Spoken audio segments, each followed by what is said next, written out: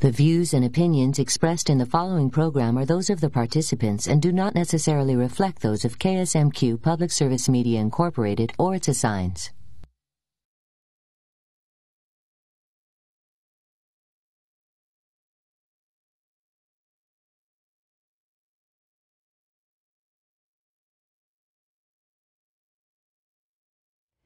Macular degeneration is the leading cause of severe vision loss in people over age 60. Find out more about eye health tonight on Health Connections.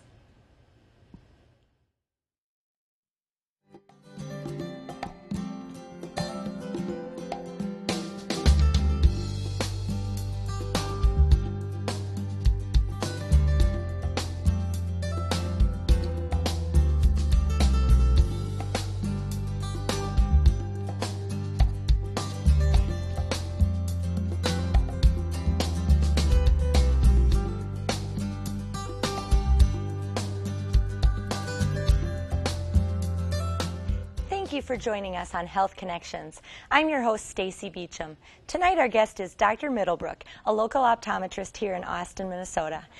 Macular degeneration is the leading cause of severe vision loss in people over age 60. It occurs when the small central portion of the retina, known as the macula, deteriorates. The retina is the light-sensing nerve tissue at the back of the eye. Because the disease develops as a person ages, it is often referred to as age-related macular degeneration. Tell us a little more about age-related macular degeneration. Well, Stacie, there are two main types of age-related macular degeneration. I think from here on we should probably try to just refer to as AMD for the sake of expediting the conversation. Okay. But the two main types are dry and wet. And the main differences between these two types are the method by which vision is lost and also the relative incidence of severe vision loss. Let's start with dry macular degeneration. This occurs when light-sensitive cells in the macula begin to break down slowly over time, eventually leading to blurred vision in the affected eye. As this process continues, eventually less macular function occurs and ultimately good central vision is lost. Wet macular degeneration, on the other hand, is characterized by the abnormal growth of blood vessels from the vascular layer beneath the retina, underneath the macula, which ultimately begin to leak blood and fluid beneath the macula, causing severe disruption of the macular health. When this process begins, vision loss occurs relatively rapidly. And how does a person know which form they have? What is the first signal? Well, the first signal actually occurs in patients who have actually had the disease for some time. We grade macular degeneration in early, intermediate, and late stage. Most people won't notice any part of their vision bothering them until they're somewhere in the intermediate stage. Okay. And at that point, are you talking about the dry form or the wet form? Talking about the dry form. Okay. The wet form really doesn't have these beginning and intermediate stages. It is in itself an end stage form of the disease. Okay. And how would you ever detect a beginning stage dry form person with? Good question. The patient doesn't see anything. This is detected during a routine eye examination through a dilated pupil at your eye doctor. The first signs that we see are small yellow deposits underneath the retina called drusen. And while scientists really are not sure how these drusen really affect macular function, we do know that an increase in the size and number of these drusen are precursors to macular degeneration that actually goes on to visual loss. Okay, and so that's the beginning stage, and then we talked about the intermediate stage, at which point you might notice some effects on your own. Such as blurred spots in your vision or needing better light to read by. And this happens in both eyes at the same time, or? Not always. Actually, things usually happen in both eyes eventually, but quite often at quite different rates. So one could have macular degeneration that's been going on for months or years in one eye and not have anything in the companion eye. And when both eyes are open, the patient will never know that there's being a gradual vision loss going on because the good eye will compensate. Oh, so it's quite often a patient will be in late stage dry form macular, or have late stage before they even notice any effects. That can occur, yes, Okay. that they get fairly far on down the road before they actually notice vision problems if they haven't been having regular eye exams. Okay, and we talked about age-related macular degeneration occurring in people over 60. So that's that's when it starts to occur. How fast does it progress generally? How many years does it take to get to? That's an excellent question. There really isn't a specific timeline from initial diagnosis until vision loss occurs, but we can say that in the dry form of the disease, it usually occurs gradually over a many-year time frame. Okay. Whereas in the wet form of the disease, vision loss occurs relatively rapidly once that begins. Okay, and what happens in, excuse me. Just in a matter of days or weeks. I mean, it's a very short time. Okay, and what happens to convert, what happens in the eye that converts a person's eye from dry, or converts the macular degeneration from dry form to wet form? What happens in there? Well, let me first say that we can't predict who is going to convert from dry to wet macular degeneration. Not everyone does? Not everyone does. Okay. As a matter of fact, most people don't. Oh, interesting. Which is good. Mm-hmm. But we don't know who's going to convert or when. But a conversion from dry to wet can happen at any stage during the course of the disease. Okay. And what happens in the eye? What's the noticeable difference?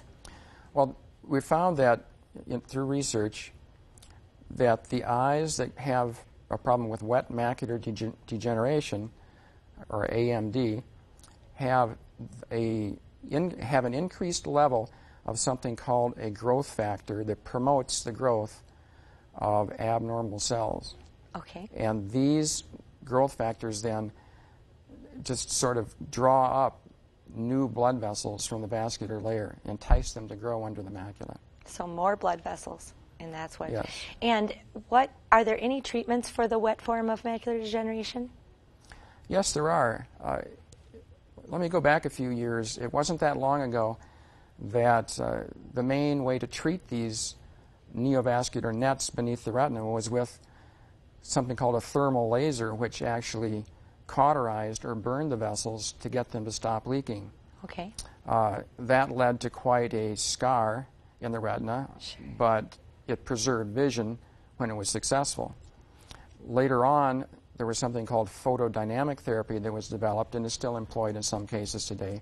But the real new concept that's being employed and is very promising is something called anti-VEGF treatment. And the VEGF means vascular endothelial growth factor. So this compound, there are actually a couple of them that are being used clinically, are actually injected into the eye, usually about once a month, until results are achieved. And these, as it implies, these anti-VEGF drugs then inhibit the growth factor from producing new fragile blood vessels. Great. So it slows the progress of the wet form. Right.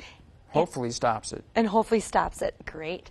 And backing up to the dry form, are there treatments for the dry form? Well, the only treatment we have for the dry form is when it's caught in early to intermediate stage, is the recommendation of certain vitamin supplements, nutrition approaches. There was a study done that came out, a large study in 2001 called ARIDS, which stands for Age-Related Eye Disease Study. Okay. And that studied the effectiveness of certain antioxidant vitamins like A, C, and E, and the mineral zinc, and their effect on maintaining macular health. So it was determined through that these dietary supplements can slow the progression of the dry form of the disease, although they are not really indicated in the early stage of the disease where they're only drusen, but only become effective if the person is progressing into intermediate disease. Okay. And are these supplements, are they available over the counter, or are they available in foods that we could eat? Could we eat more of a certain type of food to get more of this in our diet to prevent that progress? Yeah, that's a good question, too. Obviously, eating well is going to help. Eating things like leafy greens, spinach, kale, collard greens, broccoli, these types of foods are rich in these antioxidant compounds.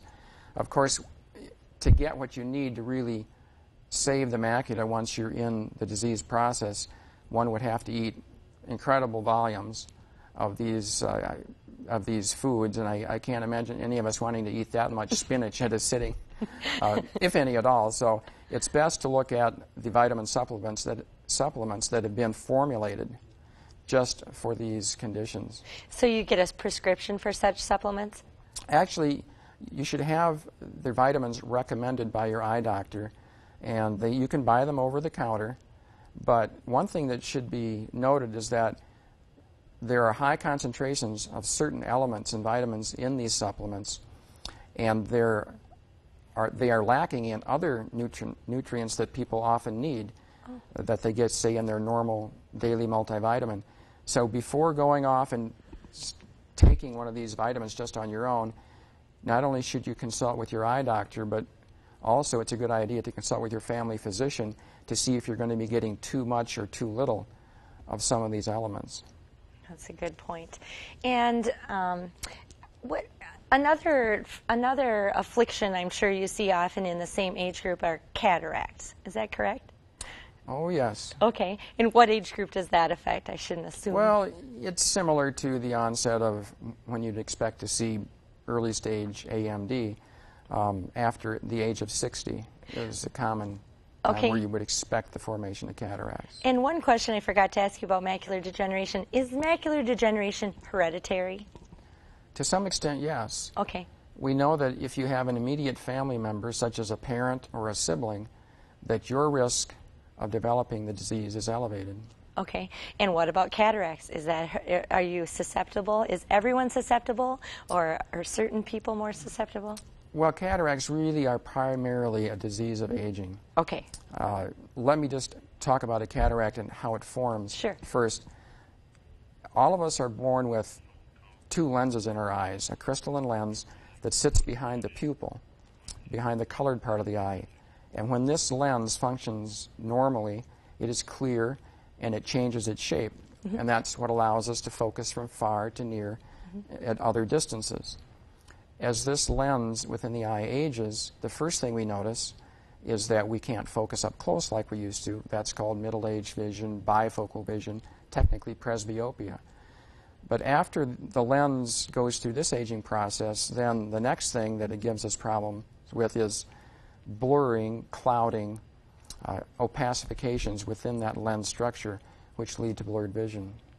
We just had a phone call asking, what is astigmatism?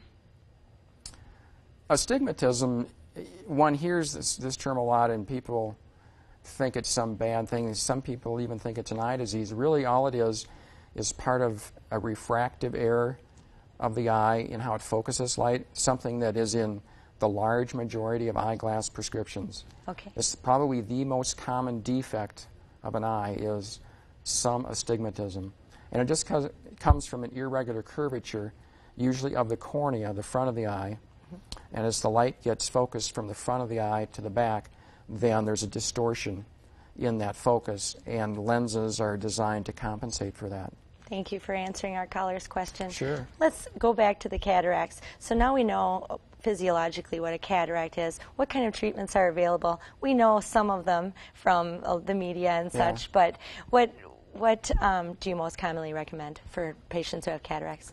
Well, in early stages, we follow the cataracts for a while until they get to the point where they disturb the patient's vision. Mm-hmm. And most cataracts are the age-related type, the most common one being nuclear sclerosis. It's just a term where the middle of the lens gets a little bit more dense and cloudy. And that goes on for some time.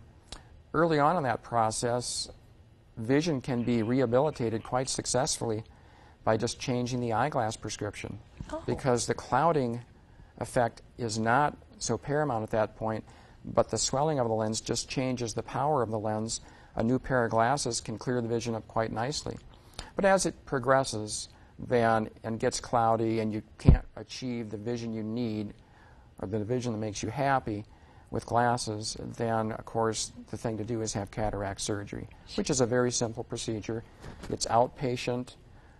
It's probably one of the most common, if not the most common, operation performed in the United States, and it's highly successful. Great. Speaking of surgeries, I'd like to also ask you about LASIK surgery. Certainly that's I'm sure a question that you get all the time. I'm wondering about people who are approaching their middle ages and maybe in their early 40s to mid 40s and will almost certainly need a correction or reading glasses of some sort for up close, near vision activities. Sure. What would you recommend for somebody like that? Would you recommend them getting LASIK surgery for nearsightedness, knowing that they might have another issue in the works? Yeah, that comes up all the time. Okay. Good question. First, let me just basically start by saying that LASIK has gotten to be a catch-all term for all refractive surgery, and it's only just one type of refractive surgery. Okay. We don't need to get into the specifics of LASIK, but it is where tissue is removed from the cornea, it changes the focus of the eye that way.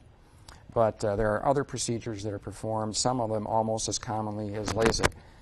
In consultation with your primary eye care doctor and your LASIK surgeon, what ultimately determines the type of procedure that one might have usually comes down to things like lifestyle, but more so the thickness of your cornea and the topography or shape of your cornea.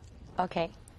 Now back to your question about would it be good for someone who is, say, the bifocal age to have this? Well, it's fine. They can have it. Let's take and see just fine at a distance. Let's take as an example the most common profile patient that has refractive surgery, a moderately nearsighted person. Wears glasses to see at a distance. The glasses aren't too thick, not too thin, but they just have that vision loss to the point where they need the glasses to walk across the room, and they put them on when they get up in the morning. This is the kind of patient that really is ideally suited and likes the procedure. Now, once the eyes get to the point of the bifocal age, as you alluded to, when the refractive procedure is performed, that essentially takes that glasses prescription and sort of just puts it into the eye. So now the distance vision is clear.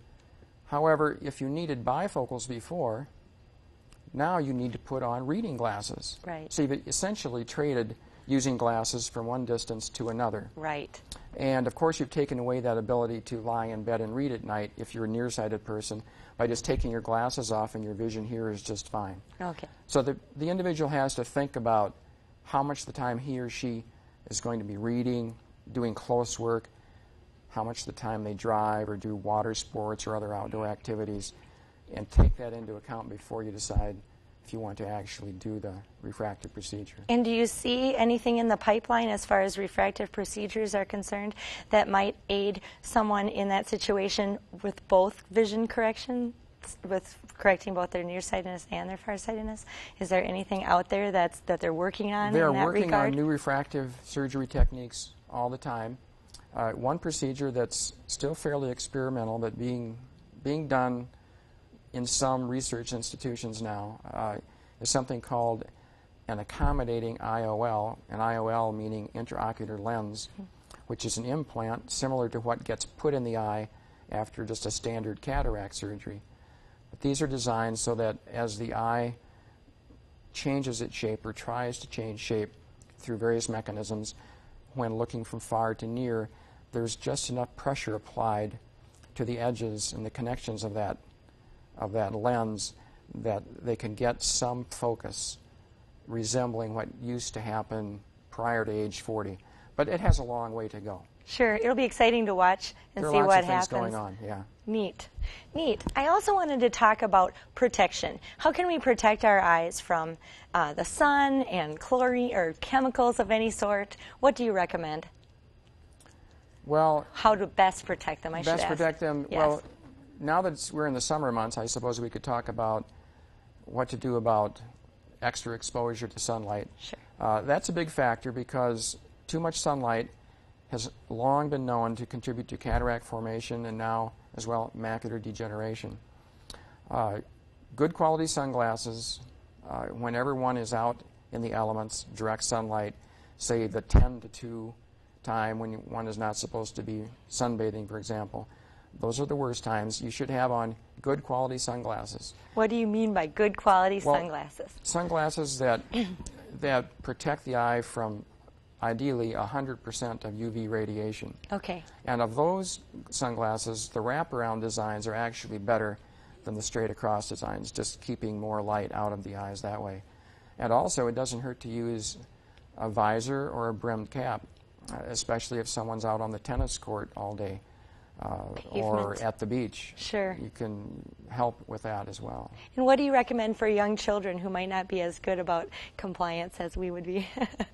Well, I don't know what you would use, the average mother would do to get their child to keep the sunglasses on at the wading pool, but whatever positive reinforcement techniques you can use to get them to do No, what but you do recommend them to use sunglasses at a young age even. Yeah, because the effects of ultraviolet light are cumulative over your lifetime. So don't be afraid to get that toddler at the wading pool done up in some good sunglasses. They can be found readily enough. And don't keep them out there too long. Sure. What about people who are exposed to chlorine or exposed to, who are swimmers maybe, or exposed to other sorts of chemicals all the time? What do you recommend for them? Are lubricants available, or what do you recommend? Were you talking about people who get swimming pool water in their eyes, Sure. swimmers at the Y, kids? Sure. Actually... Or swimmers on swim team? Exactly. Well, swimmers on swim teams, competitive swimmers, I'm sure if you watched the Olympics last summer or any Y meet, you know that people who are really swimmers will use swimmer's goggles, which is the ideal thing, just keep the water out of the eyes. But just for kids, you know, frolicking around in the pool, in the municipal pool in the summer, they're going to get water in their eyes, there's going to be chlorine, and the eyes will get red, but the eyes will clear themselves naturally after 2 or 3 hours from getting out of the water. Of course, if you want to use lubricants for comfort or get the red out eye drop, that will hasten the return to white, but it's really not necessary. Okay, so back to in a normal day, what do you see patients for the most? What do you hear? What is the majority of your patient? What are the things that we see most commonly in the office? Well, of course, by far the most common thing is refractive error, farsightedness, nearsightedness, astigmatism. Okay, and can we have you seen that change in the last 10 years any? Have you seen it change due to more computer use or more screen time, as people put it? Well, that's a good question. The theory about overuse of the eyes at near and the accommodation of the lens in the eye, especially during the developmental years, that's been studied for decades and decades, and there are certain studies will support that. Others say, well, maybe not, but it is a well-known fact that someone can be at the age where we think they're done changing in terms of nearsightedness, and they'll be out of college, but then they'll decide to go to law school or be a CPA, and 2 or 3 years down the road, their nearsightedness has increased by a significant degree. So there really is something to and not everyone's in agreement as to the exact mechanism as to how this happens. There have been a lot of theories over the years, but a good question. There is an association there. So what can we do to protect ourselves or to decrease our risks or to manage our risk factors for macular degeneration and cataracts, since those are two of the most common things that could affect us in our lives? Well, yeah, there are obviously things that we can do to keep our bodies healthy that will also keep our eyes healthy. Exercise, eat healthy, keep your weight down, keep a normal blood pressure, use good sunglasses when out in sunlight. Risk factors specifically for macular degeneration are many. Of course, aging is a big one. Sure. Smoking is very big. There was a study done not too long ago in Britain that indicated that smoking actually almost doubles one's chance of getting wet macular degeneration in his or her lifetime. Wow. Nutrition, of course, we talked about that. The antioxidants that provide protection to cells from free radicals, which we don't need to get into how they operate, but the free radicals in our system can damage cells and lead to things like cancer and other systemic diseases. So the vitamin thing, the nutrition thing is big. Eat a diet with leafy green vegetables as often as you can. Spinach, broccoli, don't be afraid of those things. And protect Fish, your son. eggs, Protect your eyes from sun. Right. And the elements. And other things that contribute to eye disease, particularly AMD, hypertension or high blood pressure. Obviously, this damages small blood vessels in the body everywhere. The eye is no exception. And since these very small blood vessels in the eye are responsible for providing nutrients in and out of the eye, if they're not functioning properly, the eye won't stay as healthy as it needs to be. Obesity is also another factor. One study that I know of indicated that obesity tends to promote the progression of dry macular degeneration at a faster rate from beginning to vision loss. And eating things like cookies and potato chips, junk food, these things, some studies have shown will definitely increase one's risk of wet AMD. I can imagine. Also, just to throw in another couple things in, race is a factor for risk. Macular degeneration is almost exclusively a disease of Caucasians or whites. And also, within that subset, gender, females are more prone to develop it, and people with lighter skin, lighter complexion, bluer eyes are also more at risk. Due to the lack of pigment? Right. There seems to be somewhat of a protective effect with the amount of pigment in the eye. And you can generalize that if someone has more skin pigmentation, then the pigment layer underneath the retina has a little thicker pigment as well, and that can lend protection to the eye. Thank you. That concludes our segment for tonight. And Dr. Middlebrook, I thank you for joining us and enlightening us with your expertise on eye health. Thank you for joining us tonight on Health Connections. To see this episode and others, go to ksmq.org and click on Health Connections. Be sure to tune in next week for another episode of Health Connections. Have a good night.